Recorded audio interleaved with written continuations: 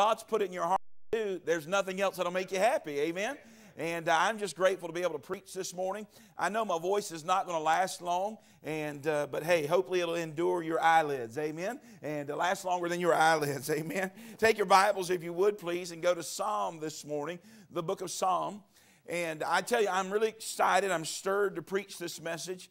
For about a week and a half, I've been physically, I don't know what it is. Amen? I'm not the type of guy that likes to be down and to sit down and to have to just take it easy. But for about a week and a half, it seems like the more that I try to push and I feel better for just a little bit, and I get out and go, and by the time I get home, I'm drained again. And so I've been in that. It's been that case that way for about a week and a half now. And my wife said, "Honey, you're going to the doctor tomorrow. I don't care what you say." And I said, "Yes, ma'am." And so hopefully we'll get it taken care of. As long as you don't give me a shot, amen? And how many like shots? You like shots? And no, I'm not talking about the shots some of you are concerned about. I'm talking the medical shots, amen? And some of you are like, yeah, we're good, man, pass them. Yeah, no, I'm not talking about that this morning, amen? And I'm talking about the shots the doctor gives you, amen? And I remember the first time I got a shot, or remember one of the first times I got a shot. I was a young kid and went down to get a shot for something. I can't remember what it was. And my mom was in there with me, and the nurse said, "All right, it's time to get the shot." And, of course, she pulled this needle out. It's about 2 foot long. And, she sucked in the whatever it was, the anti-venom, whatever it was, she pulled in there. And I thought, I'm never going to survive this. I said, "Mom," I said, "I don't know if I can make it through this." And I said, "Give me your hand, Mom. Let me hold your hand. I'm just going to hold on to your hand. I'm just going to ignore it and just hold on to your hand, Mom. Just be here with me." She said, "Son, I ain't doing that. Grow up." No, that's not what she said. I was holding her hand, and I looked over at the nurse, and I said, "Okay, I'm ready." And she looked back at me and said, "I'm done."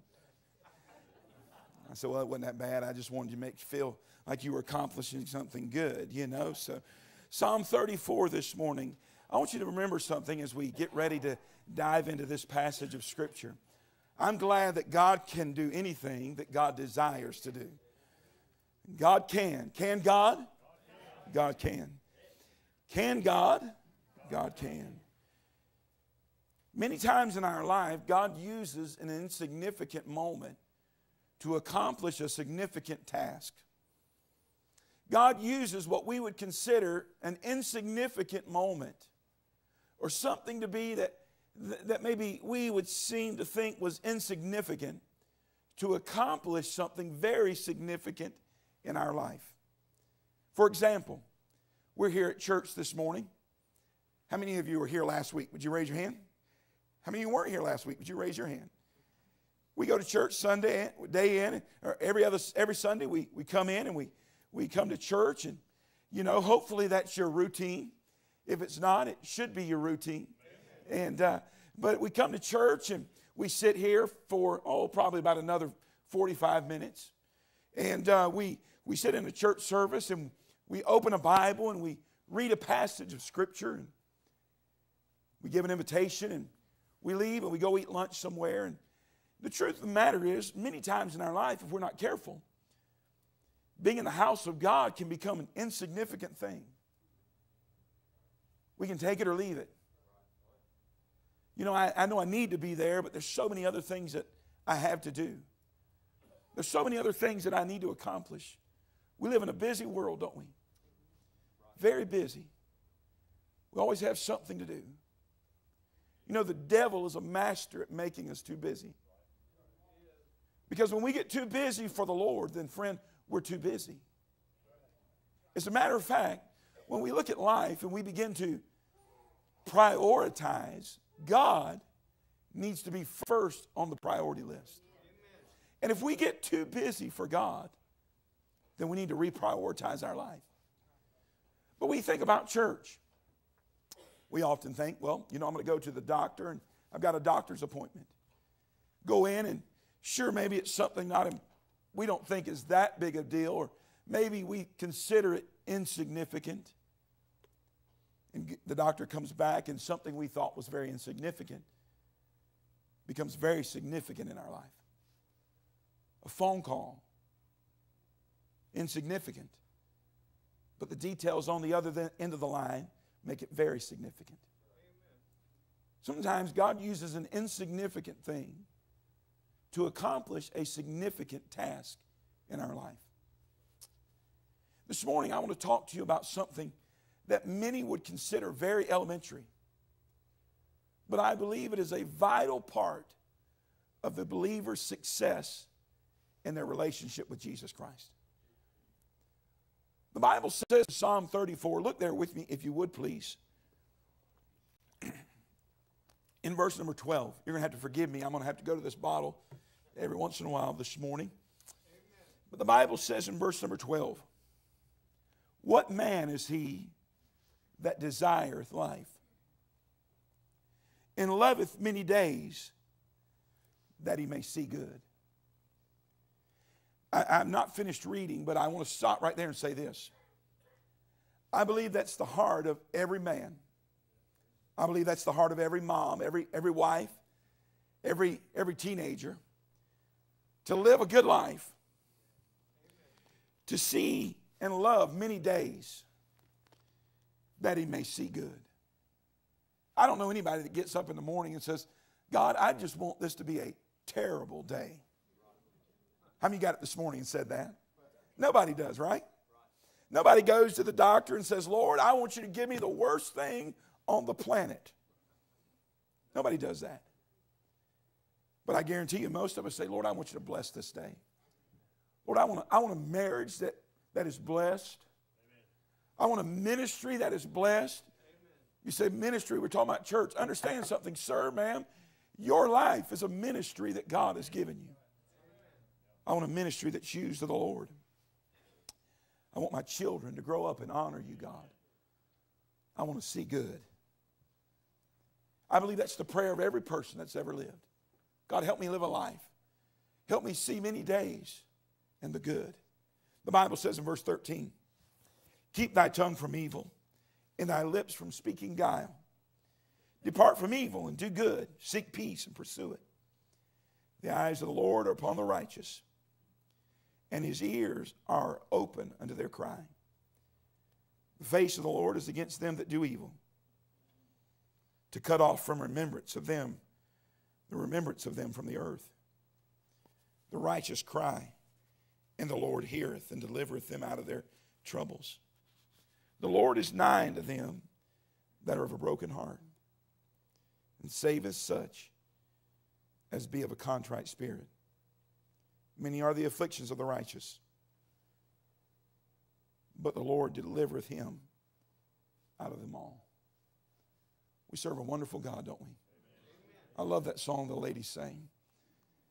The hope of the nation, the hope of the world is Jesus Christ. Brother Craig, I want you to turn this up, if you would please, sir. We live in a world that's full of hurting people. You can drive outside of this church building and ride around this community.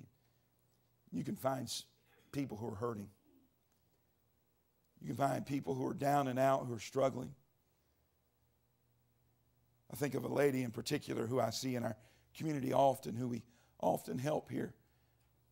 Walks back and forth between certain places, and I see her often. And I'm sure she probably wonders and asks, does anybody care?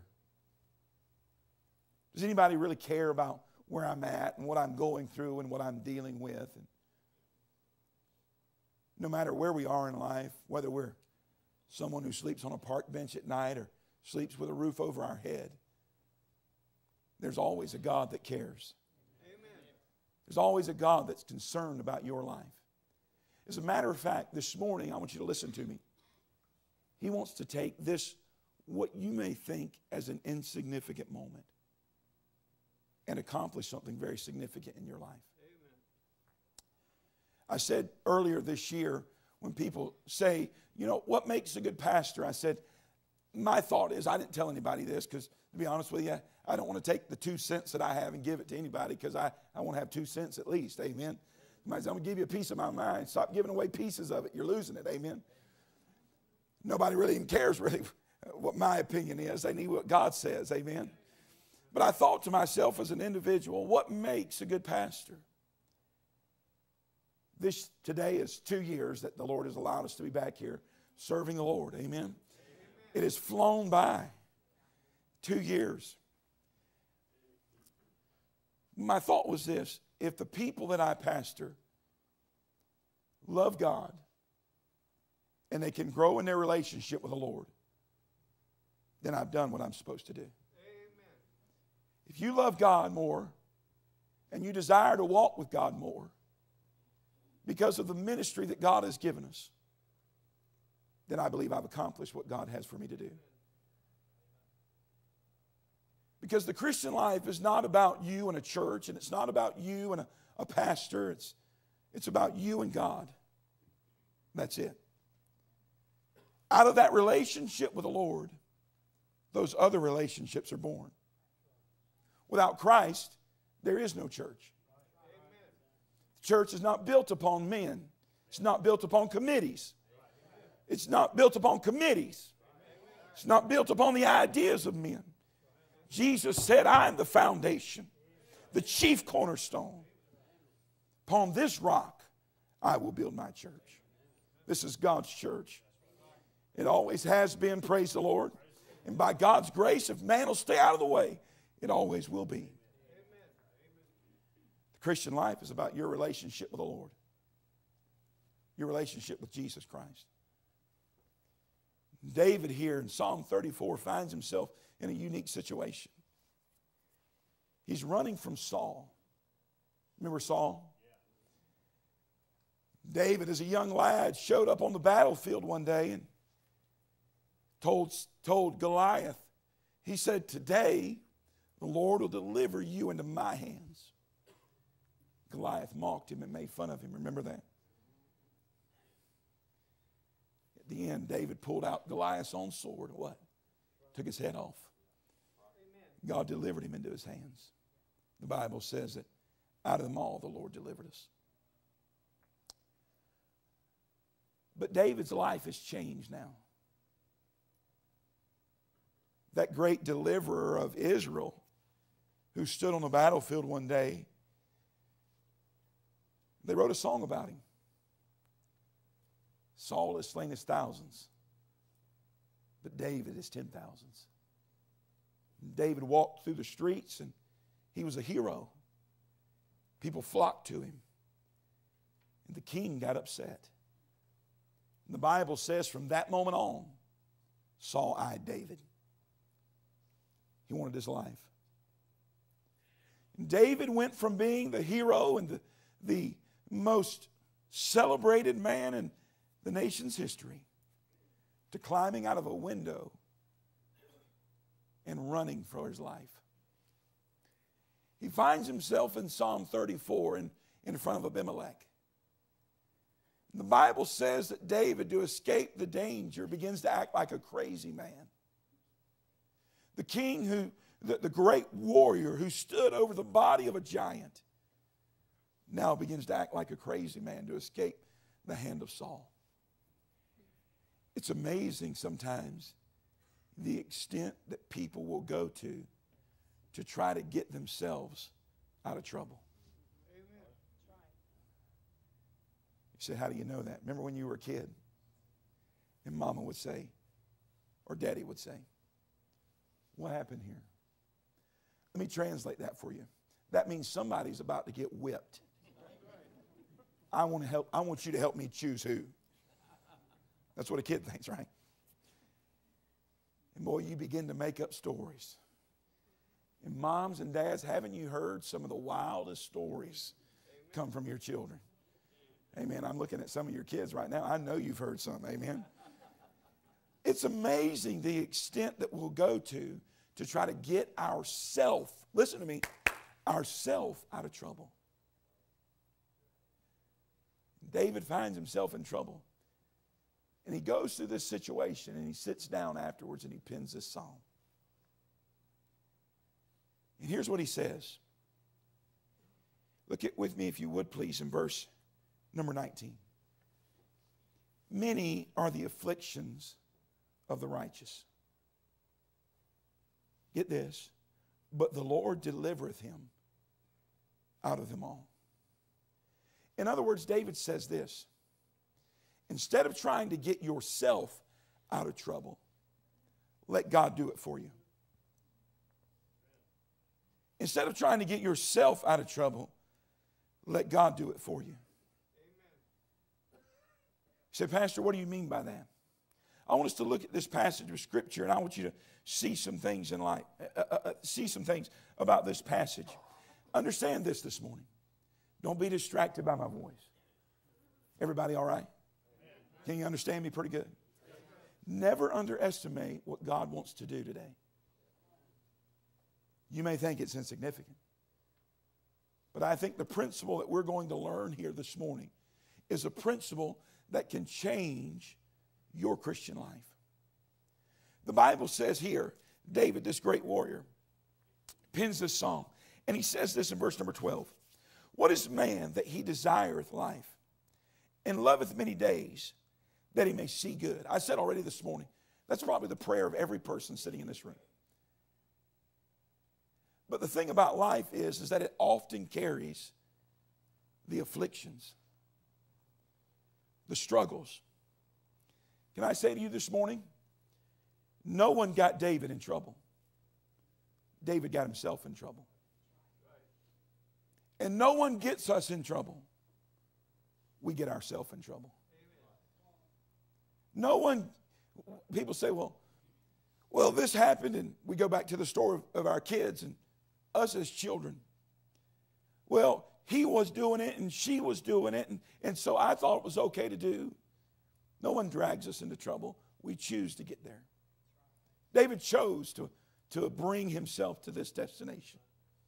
In our life, we arrive at many of the troubles because of our own doing. We arrive at many of the afflictions because of our own decisions. Now, I'm going to tell you right now, that doesn't do much for the self-help line, does it? That doesn't do much for the ego boost, does it? We arrive at the issues in our life. We struggle and we deal with the difficulties of our life because we chose to bring ourselves to that place. We made those choices. David made a choice here. And the Bible says, as we think about life and we think about seeing good, many of us could confess and attest to the fact that while we have been blessed of the Lord, there have been days that we've failed the Lord. Amen. That while we've been so blessed of God, God has been so good to us. There have been times in our life that we made choices that dishonored the Lord.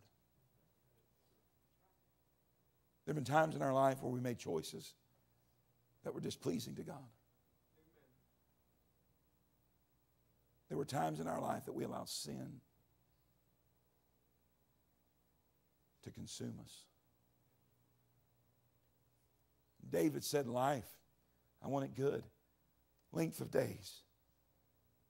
But Lord, I struggle. Lord, I struggle with sin. I struggle with the afflictions.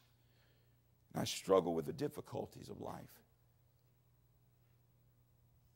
It's bringing ourselves to that point. It's bringing ourselves to the point that we realize that, number one, it's no one else's fault but our own.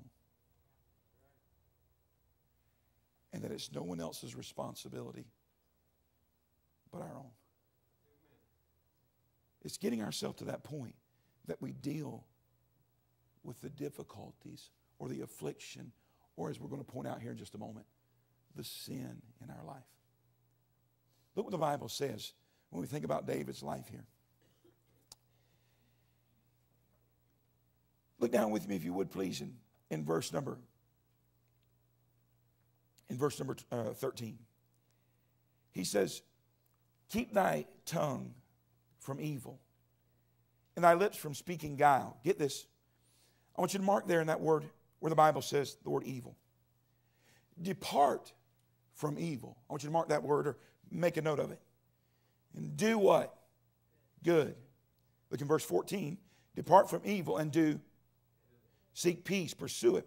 The eyes of the Lord are upon the, mark this word, righteous. And his ears are open to their cry. The face of the Lord is against them that do, here's that word again, evil. To cut off the remembrance of them from the earth. The righteous, verse number 17. And the Lord heareth, the righteous cry, and the Lord heareth and delivereth them out of all their troubles. Many are the afflictions of the righteous. When you read through those verses that we just read, there's a contrast of evil and righteousness. There's a contrast of evil and righteousness. Now stay with me, please. Don't miss this. I'm going to bring all this to a point, and you're going to need it. And what you're going to get, God's already worked on me about a good bit. There's a contrast of evil and righteousness. I want to ask you a question. Do the wicked do evil? Do the wicked do evil? Yes, they do. We would say amen to that. But the Lord tells us in this passage of Scripture that we're to keep our tongue from evil. That we're to depart from evil. So here's what he says.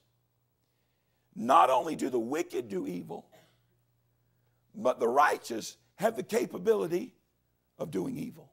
Amen. Well, wait a minute, Pastor Brian, I'm saved. I'm not evil, I'm saved. Let me ask you a question. Since you've been saved, have you sinned? Yeah.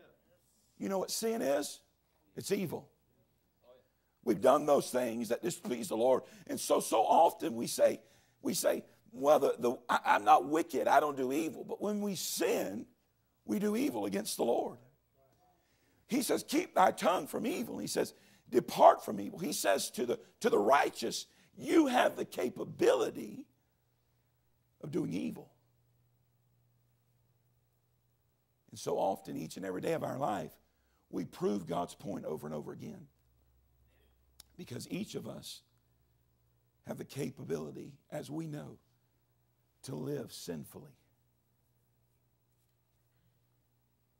Well, I don't do this and I don't do that. And we begin to try to categorize our sin. Do you know it was one sin that plunged the entire human race into a life of sin? And you know what that sin was? Disobedience. Wasn't murder. Wasn't adultery. Wasn't abortion. Wasn't homosexuality. It was disobedience. That sin plunged the entire human race into the life of sin. Every one of us, each and every day, deal with sin. The sad thing is that we see so often in the culture is that we stopped looking at sin through the eyes of the Lord and started looking at sin through the eyes of man. You see, it would be much different to you if it was sin that put your son on a cross. You would have a different perspective when someone took advantage of or spat on or mocked the sacrifice that your son made so that you might have eternal life. And here's what we've done. We begin to cease to look at sin through the eyes of the Lord, and we've begun to look at sin through the eyes of man. Here's what I mean. Go out and talk about sin in your community. Go out and talk about things that we know the Bible says are wrong. And here's the response that you'll get. Well, at least it's not this. Or, everybody does it. You see what I'm saying? We become very accepting of what the Bible calls sin. David here is lying. He's standing in front of the king. He's acting crazy. And he's lying. Lying is a sin. Dishonesty is a sin. As a matter of fact, I want to point out just a couple of things to you. When we think about living this life, I want you to get this, write it down. I have 4 things. I believe there are 4 things. I want you to, if you write them down, if not, listen to them by the tape. It'll cost you $100 to get the tape, so write them down. Look what the Bible says. All right, get this. There's an emptiness that comes from trying to serve God in your own strength. I wish, I was talking to someone out here in the parking lot this morning, and they made this statement to me. They said, why didn't I know what I know at 50 years old? It would have been much easier for me if I would have known that when I was 20 years old. Amen. Aren't some of you glad that, or don't some of you wish that you would have known? Brother Craig, turn these fans on for me, please. Aren't some of you glad that, or wish you would have known at 20 what you know at 50? We'd save ourselves a lot of heartache, wouldn't we? There is an emptiness that comes from serving God in your own strength. There's an emptiness that comes from trying to live this life successfully in your own power. Look at David. What's he doing? The great warrior's pretending to be crazy. Why? Because he's afraid. David, you just killed the Goliath. David, you just accomplished something that no one else in Israel would do. And now he's afraid. Why? Because he's living in his own strength now. By the way, living in the power of God is not a decision you make at an altar. It's not a decision that you make at an altar and you get up and you walk away and everything's fine. Understand something. Living in the power of God is a decision that you make every day of your life. Amen. David now, who stood in that great strength of God, is now running in his own might. Preachers get up and they preach the word of God in their own strength. And you know what they do? They go back and they sit in their office and they go, God, I didn't accomplish anything. Parents trying to raise their children in their own strength without God's help. And they look at it so often and they see their own failures. Amen. Why? Because there's an emptiness that comes when you try to do what only God can do in your ability. Saul was king. David knew he was in trouble. But David had already seen a God work far greater than Saul could ever work. When you begin to try to serve God in your own strength, you'll be empty. You'll be void. There'll be a longing for something more. David's finding out here that in his own strength there dwells no good thing. There's an emptiness. There's a void. The second thing that I want you to write down is this.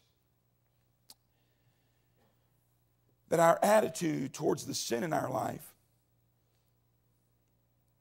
or displeasing the Lord should always be the same. The attitude towards the sin in our life or displeasing the Lord should always be the same. What is David doing? He's lying here. He's talking about, remember we contrasted righteous and evil and the difference between the two. And look what the Bible says. Here's what he says our attitude should be. Look at it in verse number 14. What's the very first word? Depart from what? Evil. Depart from evil. But he does not stop there. Get this. Hey, here's the problem. Man, I wish I had a voice. I'll just whisper it to you and you yell it. All right? Listen, pay attention. Here's the problem with Christianity today. That's where we stop. What does he say? Verse 14 says what? No, stop right there. What does it say? The first three words, depart from evil. Is that a good thing? It is a good thing, right? But here's what happens. Here's what Christians do. Well, I don't do that. And I don't do that. And I don't do that. And I don't do that. And I don't do that. And boy, look at this. Here's the list of all I don't do. That's not where the verse stops, does it? Look at it. The Bible says, verse 14, depart from evil. What's the rest of it say? And do good. He doesn't even stop there. How many times have you said, I'm not going to do wrong. I'm not going to do that sin again. I'm not going to fall into that sin again. I'm going to give that thing up. I'm going to stop drinking. I'm going to stop smoking. I'm going to stop cussing. I'm going to stop running around. I'm going to stop it. I'm going to stop it. I'm going to stop it. And you say, Lord, I'm going to do good. And you fall flat on your face in a week. Is that where it stops? No, it doesn't. Look at it. Everybody good this morning? Depart from evil and do good. What does it say? Seek. Stop. What's David speaking of there? Here's what we want: peace. We want everybody to stop fighting. That's not what David's talking about. He's not talking about a literal war. He's not talking about Brother Elmer, a physical battle that's taking place. That's not what David's talking about. He's not talking about armies against armies. David says, he says, depart from evil. He says, depart from evil. Look at it. And do good. And he says, seek peace. You know where David's talking about peace? You know the peace that David's talking about? He's not talking about the peace that comes because the battle is over. He's not talking about the peace that comes because people have laid down the sword. He's talking about the peace that comes when you allow God to have his rightful place in your heart. Peace, friend, is not the absence of trouble. Peace is the presence of God. Amen. And David says, seek peace. Listen to me and look what he says in verse again. And what? And pursue it. Oh, this is so good. Man, I hope you got it. I hope you brought your big spoon today. Listen to me. You remember David? David was known as what? He was a man what? After God's own what? Oh, man, did you see it? He says, seek peace and pursue it. You know what David said? He said, I want to pursue God. I want to pursue God's presence in my life. I want to pursue the peace of God in my life. I want my life to be so consumed with what God wants and so surrounded by God's will and God's presence. I want to pursue after that. He says, I want to seek after God's will like it is my own. He says, and in that moment, we realize, we understand exactly how God works. You see, our attitude towards sin is changed. Preachers don't preach on sin anymore. They become so consumed and they become so overwhelmed with what people might think or having a crowd or how people are going to work or how people are going to accept it. And friend, I can tell you this. You'll drive yourself crazy as a pastor trying to keep people, find people, impress people. You better first desire to impress God. Amen. And if God doesn't attract you through my life, if it's not God that draws men to this ministry, if it's not the message of the gospel that changes a person's life in any ministry, then that ministry is not accomplishing God's will. Their attitude towards sin, look what their attitude was. Look at it. Look what here's the attitude. He says, I want you to understand the importance of your attitude in life. Your attitude affects your choices. Look in verse number 13. He says, keep thy tongue. He deals with the tongue. Keep thy tongue. He says, watch what you say. Watch the conversations that you have. Sometimes our sin is sin of commission, things we do. But sometimes our sin is things that we should do that we're not doing. Amen. Everybody with me there? He says, keep thy tongue. Not only conversations that we have, but conversations that we should have that we're not having. The gospel. It's a sin not to share the gospel. Amen. Our attitude from sin needs to be the same. He said, have a life that honors the Lord. He says, keep thy tongue. And then he says, the actions of your life. Depart from evil. The things that we do. Listen to me, friend. It was your sin and my sin that put Christ on the cross. Christ died for sin. And David says, our attitude needs to be the same. The third thing. Listen to me. Don't miss it, please. The Bible tells us in verse number, look at it if you would, please, as a matter of fact. verse number 16. Are you there? Everybody with me this morning? Anybody being helped today? If you're not, you can get up and leave right now. We won't even charge you. Listen. Look in verse 16. The face of the Lord is against them that do evil, to cut off the remembrance of them from earth. In verse 17. The righteous cry, and the Lord heareth, and deliver them out of all their troubles. Now let's have a multiple choice question here. If you had the opportunity to be a person in verse 16 or verse 17, which one would you want to be? I'm going to tell you which one you want to be. 17. Here's what the Lord says about those that do evil. He says, I'm going to cut off the remembrance of them from the earth. God says, here's how I feel about sin and those that do it. I want to cut off the remembrance of them from earth.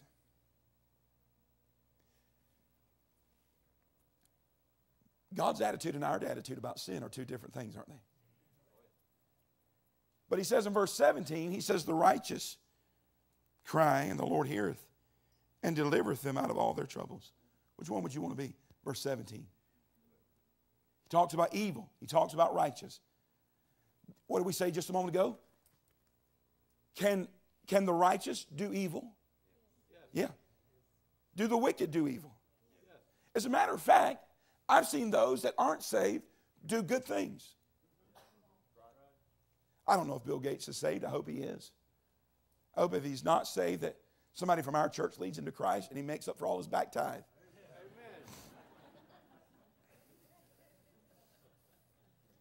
But I've seen Bill Gates do many good things.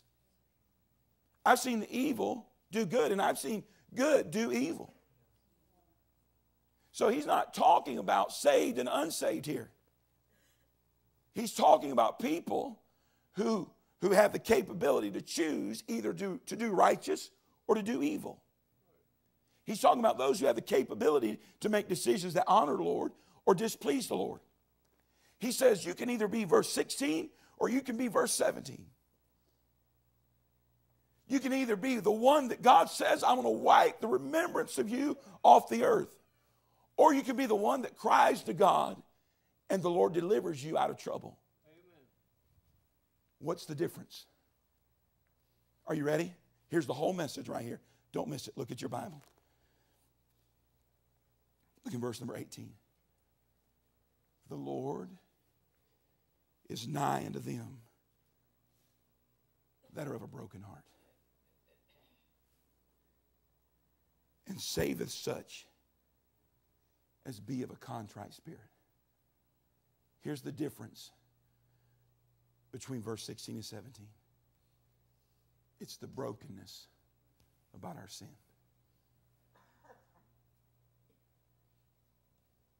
You know what we do? It wasn't that bad. I've been getting away with it so long, might as well keep doing it. You know what we do? Everybody's doing it. And God says, do you know what that sin did to my son? Put him on a cross to die for you. Verse 17, you know what verse 17 says? The righteous cry. You know, when you're broken, there are tears. Look in the Bible. Did God use David? Did he? You know when he used David? After he was broken. David wept and cried all night long. Did God establish a nation through Jacob? You know what Jacob was? He was a liar. You study over there where he wrestled with the Lord. The Bible says that he wrestled and fought and argued until God did what? He touched his thigh. And from that day on, he walked with a limp for the rest of his life. You know what God did? He broke him. Was the Apostle Paul used of God? He was, but you know when he was used of God? After God broke him.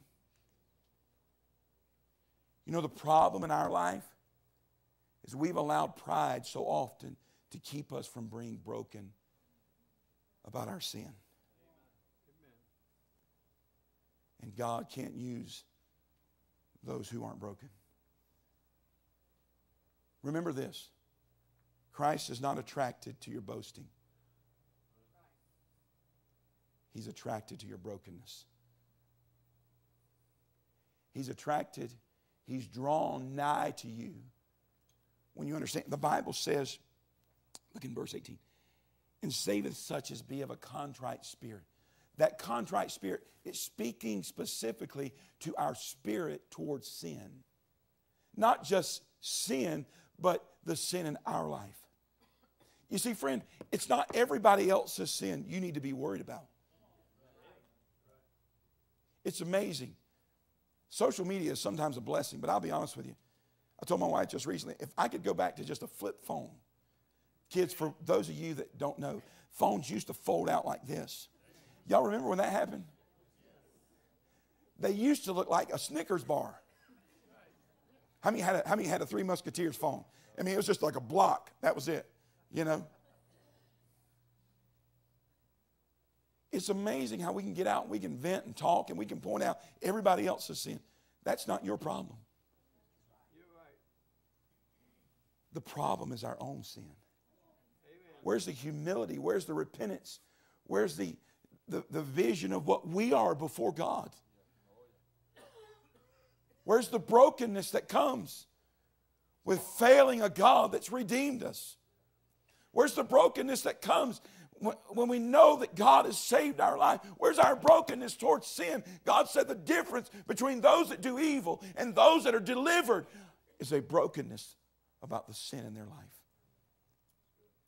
You see, when we're not broken about our sin, we continue in it.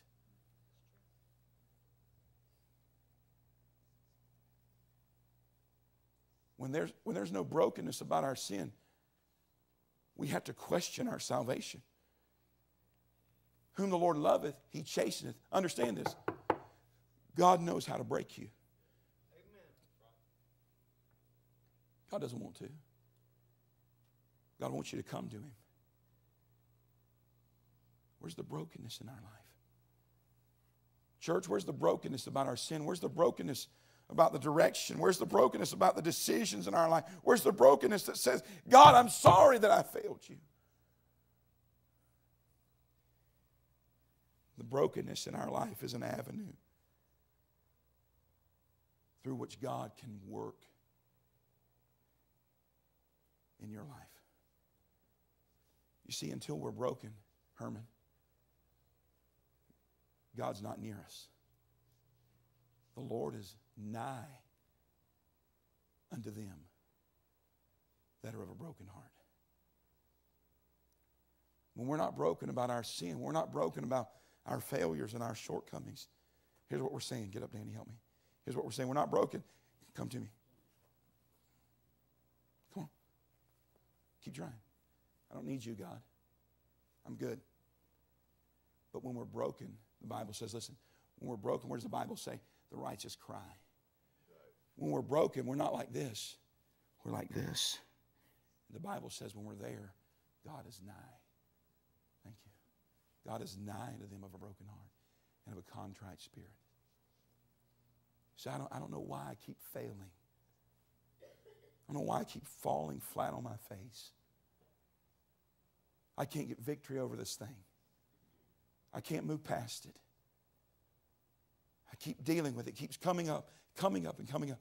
Because you told God you can handle it on your own. And until you're broken, God's not near. The next verse says what? And we're done. I know I've been here long. The next verse says what? Many are the afflictions. I could tell you people sitting in this room, I could give you personal testimony over and over again of multiple times God's had to break me. Why does God break us though? So he can be close to us. So he can be near us. You may have victory today, but you know what? You'll need God's help for victory tomorrow. Many are the afflictions of the righteous. But let me encourage you. But the Lord delivereth him out of them all. There's nothing that can ever impact the child of God that God does not allow. And there's nothing that you and I will ever face that God will ever make us face alone. He's not attracted to all you've accomplished. He's not attracted to your boastings. God is attracted to our brokenness. The truth of the matter is this. Every one of us are broken. Every one of us have areas in our life where we're literally broken. Don't let pride keep you from letting the Lord help you with it. The Lord is nigh to them that are of a broken heart. Let's pray together, may we?